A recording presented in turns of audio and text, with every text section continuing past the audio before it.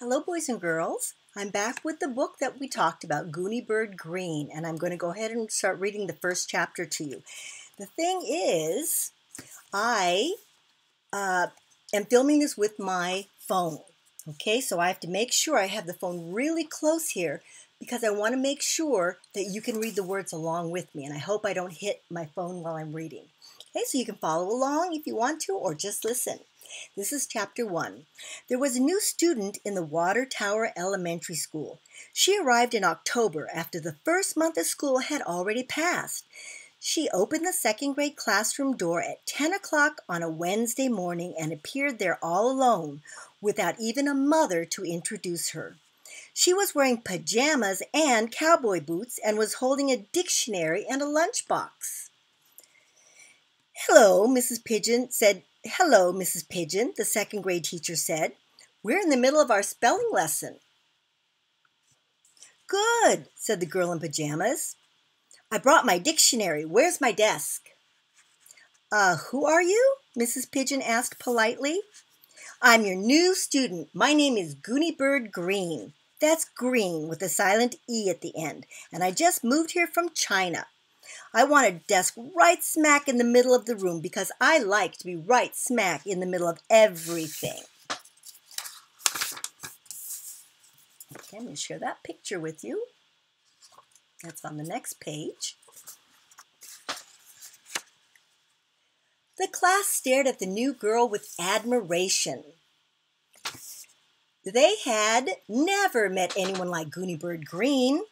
She was a good student. She sat down at the desk Mrs. Pigeon provided, right smack in the middle of everything, and began doing second grade spelling.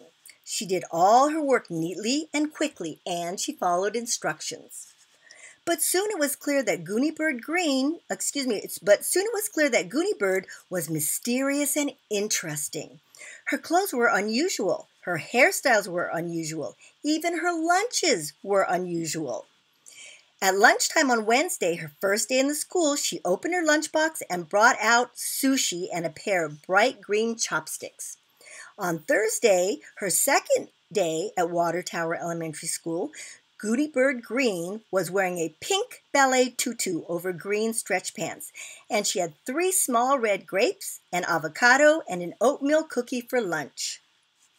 On Thursday afternoon, after lunch, Mrs. Pigeon stood in front of the class with a piece of chalk in her hand. Today, she said, we're going to continue talking about stories. Yay, the second graders said in very loud voices, all but Felicia Ann, who never spoke, and Malcolm, who wasn't paying attention. He was under his desk as usual. Gooney Bird, you weren't here for the first month of school, but our class has been learning about what makes good stories, haven't we? Mrs. Pigeon said. Everyone nodded. All but Malcolm, who was under his desk doing something with scissors. Class, what does a story need most of all? Who remembers? Mrs. Pigeon had her chalk hand in the air ready to write something on the board. The children were silent for a minute. They were thinking. Finally, Chelsea raised her hand. Chelsea, what does a story need? A book, Chelsea said.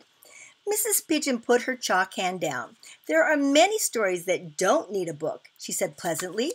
Aren't there, class? If your grandma tells you a story about when she was a little girl, she doesn't have that story in a book, does she? The class stared at her, all but Malcolm, who was still under his desk, and Felicia Ann, who always looked at the floor, never raised her hand, and never spoke. Beanie said, my grandma lives in Boston. Keiko said, my grandma lives in Honolulu. Ben said loudly, my grandma lives in Harrisburg, Pennsylvania.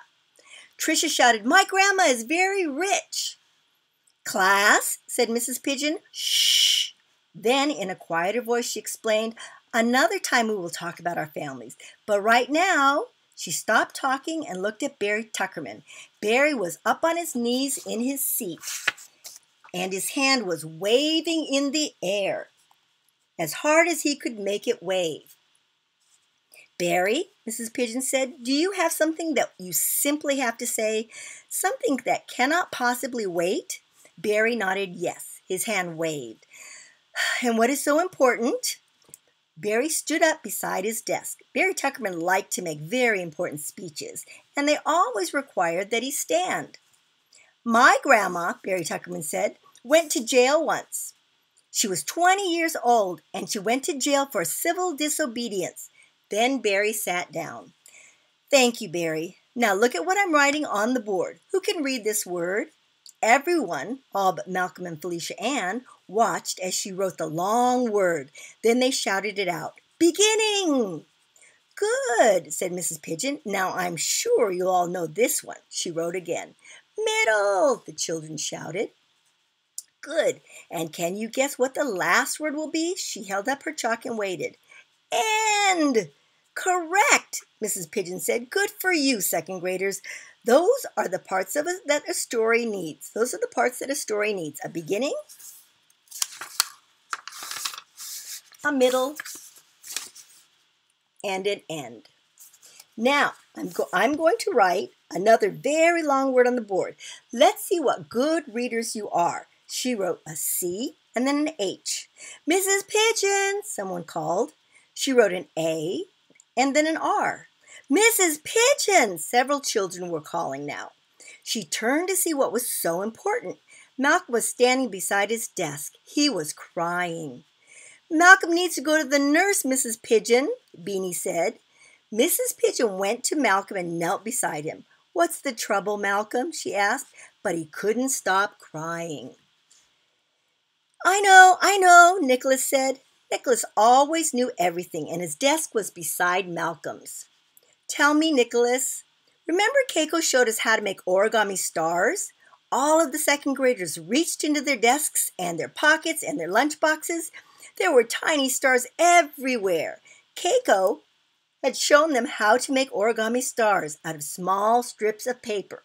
The stars were very easy to make.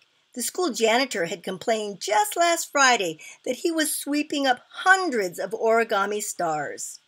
Malcolm put one in his nose, Nicholas said, and now he can't get it out.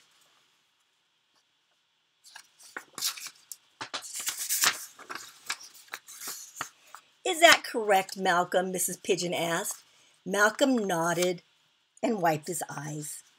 Don't sniff, Malcolm. Do not sniff. That is an order. She took his hand and walked him to the classroom door. She turned to the class. Children, she said, I'm going to be gone for exactly 1 minute and 30 seconds while I walk Malcolm to the nurse's office down the hall.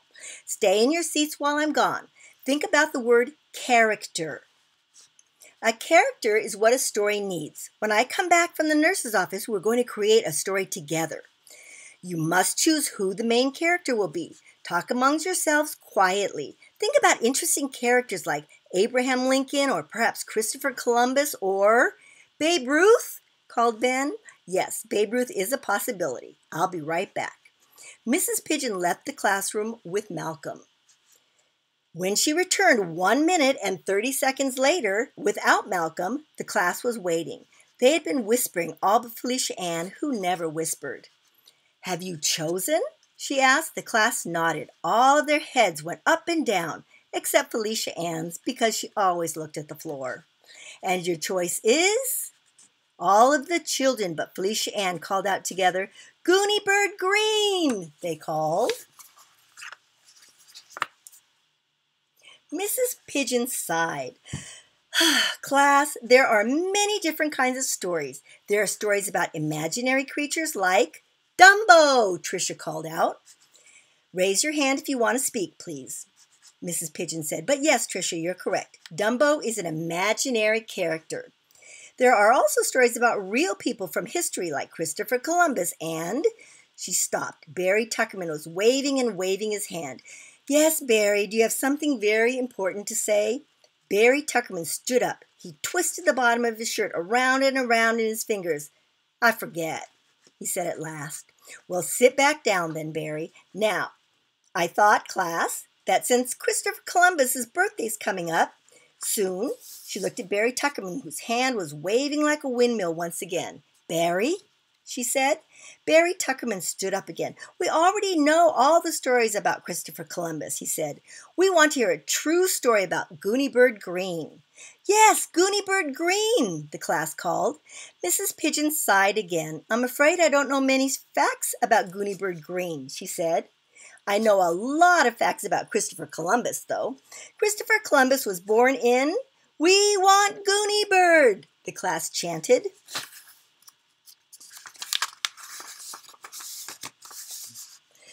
Gooney Bird? Mrs. Pigeon said finally. Gooney Bird? Mrs. Pigeon said finally.